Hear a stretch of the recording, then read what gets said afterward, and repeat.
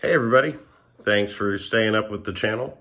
Here we have a special episode, I guess. I teased this a while back and there were some comments saying, hey, yeah, do that. That sounds great. And I just want to point out, I don't know what this is right here. I just moved recently. It's not any kind of human fluid. This thing's only ever been folded up and put away. I don't think it's toothpaste either. It might be some like super glue. But I literally just filmed these videos back to back, so it's not like I'm over here stressing about it or have comments on it. I just thought that was weird. I looked over right now and thought there was a reflection off of the handkerchief. And I thought, well, that's not physically possible. So anyways, back to the subject at hand. Like I said, people wanted to know about packing puzzles. Like as a whole, they wanted to see like a genre of puzzles addressed and looked at. And it seems like right now I have some really great examples of all the kinds, really. So why don't we just jump into it? Right out here in front of us right now is Rescue. This is actually a sequential discovery puzzle based on a Boucher design called a Visitor Queue or VizQ. And the goal of this one is to release these pieces somehow and move them all around inside the box, but they don't come out. This would be a packing puzzle you'd pack into a box, and it'd be very tricky, but that's not the goal of this one. The pieces aren't supposed to come in or out. I just showed it because they're really getting into some unique areas here where I wouldn't classify some puzzles as just like one genre. So this is just something really cool. Off to the side for now. So let's talk packing puzzles. Most people with packing puzzles are going to start off with like the most simplistic kinds. I don't have anything simple here. They don't last long if they're simple. This one right here, though, is one of my favorites as far as like a two-dimensional packing tray. It's called New Tiles. It's by Boucher, made by Nothing Yet Designs. It has these 9 pieces, and they all fit in here somehow. I've never done it. You know, you got these weird angles, and a lot of these kind of puzzles will have a trick to them. Something that when you go, oh, because see how like the pieces are just big enough to not leave any real room here, and then you got pieces like this, you know, they're all, except that one, like it works somehow. I've done this one for a while now. My personal thought is I think I'm gonna have to find a way to like evenly get them all to line up that way and fill in the gaps, so it's like that more, but that would probably be closer to figuring it out then. But this is like an acrylic tray on laminated wood, fake wood, you know, laser cut. Probably sold for like 25 or 30 bucks. And totally worth it. This thick acrylic is nice. It has a nice tactile feel to like get in the tray. And I personally love puzzles like this because I love trial and error. I'm not thinking about the puzzle. I'm not really trying to solve it. I'm just taking pieces out, putting them in, fitting them. Does it work? Nope. Dump it out. Do it again. I'm usually working, talking to someone. I have my mind on other things. Keeps my hands busy. Recently, I've gotten into Inari for that. And I jumped in deep, not because of the one in my hand, but I mean, I've about had all of them on the way at this point. And I don't really know much about this stuff, so gonna learn. That's better fidgeting. That wasn't a spoiler either, just pushing a piece. That's all that thing is pushing pieces. So that's a packing puzzle. I have another one here that ups the ante a little bit. So this is a Boucher design as well, by the same people, Nothing Yet Designs. And this one's called Sachiko. And the idea is to get the coin in here with all the pieces in here. And there's 4 of them. So it seems like it'd be really easy. There's like this weird top part. And they all go in and out the same way. There's a big gap right here. And they lever out, basically. So it's not hard at all to come up with an assembly with these pieces. The trick is maneuvering them around in the tray to get that assembly into it. I guess it won't fall out that way. And then this one, obviously, you would just do like that as well. Oh, there we go. So empty. It's got a cool look. And stuff to go off of. And then you got these pieces here, which aren't hard to make a, you know, like a thing out of. Not at all. Like any jackass could sit down and do this. Well, you know what I mean? That's not the point. The point is that it's very difficult to get these all to line up with only one point of entry. And that brings us into restricted entry packers, which you're going to see a lot of in a second. Because those are honestly the most impossible and unique ones. Ones where you have like, sure, it's not too hard to get the pieces together, but can you get them in here that way? That's the question. So this is Sachiko. Boucher, while French, lives in Japan. So a lot of his titles and names are going to have a Japanese feel. So these three, this was made by Cubic Dissection, and Eric Fuller added a lot of like SD elements to this one. But it's still Boucher's design. So he's on all three of these. I'm going to look and see real quick if I have any other of his designs real quick. No. But staying with the tray packer thing, we go up into like another level here. This is like a Uesaka puzzle. It's not, it's made by a team that uses like angels and demons or something like that. But it's acrylic. The tray is very cheap. I'm going to make my own. It's called 8 Cats. And it's like all these pieces, they got an awesome color. I'll give them that. The pieces all have certain edges, almost like a jigsaw here. And the idea is to figure out how to get them all in the tray. This one's a trial and error as well. Been having fun. But it does come with an extra little thing here. It comes, well, it came to me not solved because it kind of came loose in the bag. But it says it comes solved. And then this thing here says solution, don't open until you solved me. And I don't know. I asked about it because I was like, it feels like pieces in here. And I asked someone, I was like, well, what is it? The idea is just to get these pieces out and then it works. And they were like, no, it's for a different challenge, I guess. So in the last bit of the tray thing, and I've got a tray of my own I'm going to show off towards the end. So we'll bounce back to this. This is a fractal jigsaw tray. The reason I'm bringing it up with the tray ones is because these all pieces, if you look closely, there's some that have cuts through them. These are probably like 20, 30 pieces here. And they're all in these matching type of shapes, and the idea is to get them all back in here. The reason I'm not pulling them out or doing any of it is because it's an absolute nightmare to solve one of these. But it is like a packing tray, very much so. And you can get these pretty cheap, and they're cut into actual wood here. This isn't a laminate. This is like a thin cut of, I think this is Purple Heart, actually. So here we go, moving on. Our next one, which we're going to spend the most time on now, it's pretty much going to be the rest of these puzzles, is restricted opening packers. And then after that, we'll do moving voxel packers, like my 2-lit. So, restricted opening. Oh wait, I have one more packer. So this one, we're moving into 3D. And this one is Fano blocks. And I brought this up because this one's based on math. I suck at math. But the idea of these is there's matching pieces, like 2 of each. You get them all in the box to the top. Never did it. And that all the pieces share a edge in common. So yeah, so like these 2 match here. So you just pick up any 2 pieces. These 2 match here, right? They don't match here. They don't match that way, right? And so that's the whole gist of this that way. And even this little fuckers, I don't really care for these guys, but you know, see, they all will do that with each other. And because of that, I guess it's supposed to help you realize how to put them all in here. But that doesn't help me. I'm not a huge nerd, sorry, I was kidding. But I am a nerd, but I don't do a lot of math stuff. I'm not really into it. That's why I pay people to do the math stuff for me in my puzzles. Handsomely too, to be fair. 20%. Let's see. Now I just want to get them in here so I can put it away. I'll just clean up at the end. You don't want to see this shit. But yeah, that's what it would be like a, it would fall more in line with this one I'm about to show you. This one's an absolute mess. This is Euclid for Kids. Don't let the name fool you.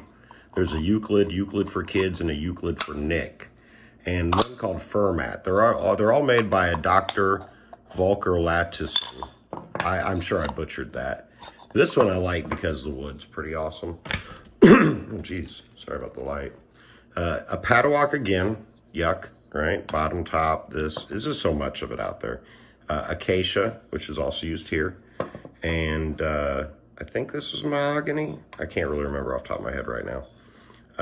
It doesn't seem shiny enough to be.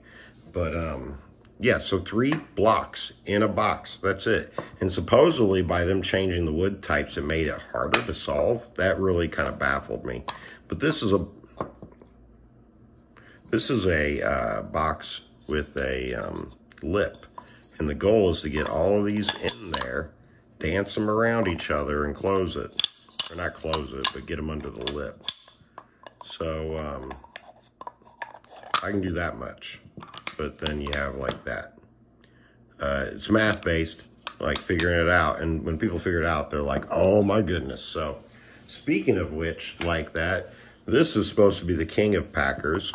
This is 4L. There's 4L blocks. They're not matching though. I'm not going to take out the bottom ones just because. Let's see here. See how they're matching there? That's the only way they go together. Is like this. But you have these 4 blocks in this restricted opening, and it goes down here 4L.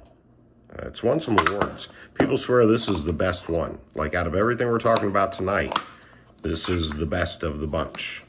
So I have not solved it. I haven't solved a lot of these. But this one, supposedly when you solve it, you're just like, whoa, amazing. This one, they keep saying think outside the box as if like there's an opening on the box, but there's not. Another restricted packer made by the same guy that made this one. Well, that's an argument about whether he makes them or not. This is slide packing. I just got this recently. There's only 4 pieces here, and all you gotta do is get them in here and shut the box.